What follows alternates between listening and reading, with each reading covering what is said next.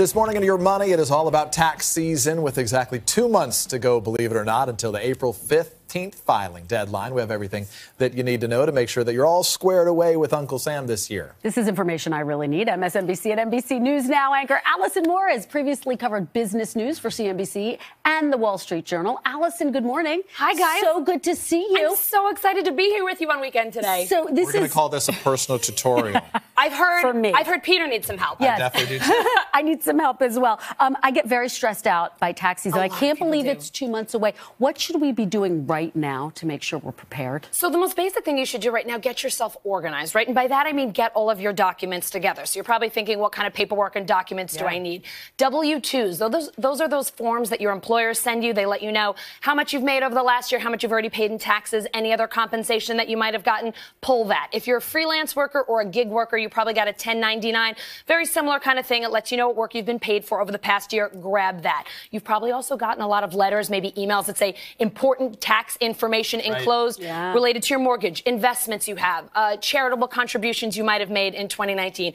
Get all of that, throw it in a file or a folder, and have it whether you're going to do your taxes yourself or get professional help. So when do you hire a professional and when is it okay to do it for yourself? A lot of people always try to come down to the wire and make that decision at the last minute. Yeah, last minute, not a good idea, but you should put yourself in one of two categories. Either my taxes are simple or my taxes are more complicated. And what do I mean by that? If you are single, you do not have children, you don't have a lot of real estate, you don't have your own business, you don't have a lot of complex investments, your tax returns might be more simple and you can probably file those yourself.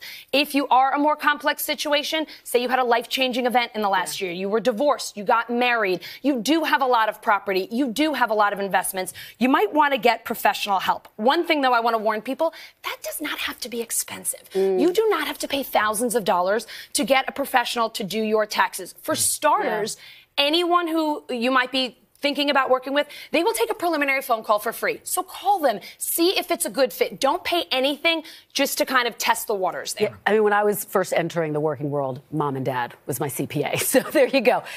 My parents are CPAs, so that's still a good way to go. My dad actually is a CPA, so yeah. Got the street cred. Yeah, everyone's always looking for the deductibles, though. How can you make sure you lower the hit you're going to take? Whether you've missed last year, how do you do it for next year? What should you be thinking about? So a couple of things. Most things that you need to do to lower your 2019 tax bill, you needed to do in 2019. But there are a couple of things that you can still do now. One of the biggest ways that you can lower that bill has to do with your retirement, but I'm talking about specific groups here. So if you get a traditional 401k from your employer, this is not for you. But say you are self-employed or you don't get that traditional 401k and you have what's called an IRA. If you have not maxed that out already, you can continue contributing to your IRA until April 15th of this year, and it will still go towards reducing your tax bill from 2019. Also, if you have a high deductible health insurance plan, and if you are one of these people, you definitely know it, you contribute to a health savings account, you can keep putting money in that health savings account until April of this year, April 15th of this year, and it will still help you for 2019. I feel like these days you get bombarded with emails and mailers with some tax offer of some kind.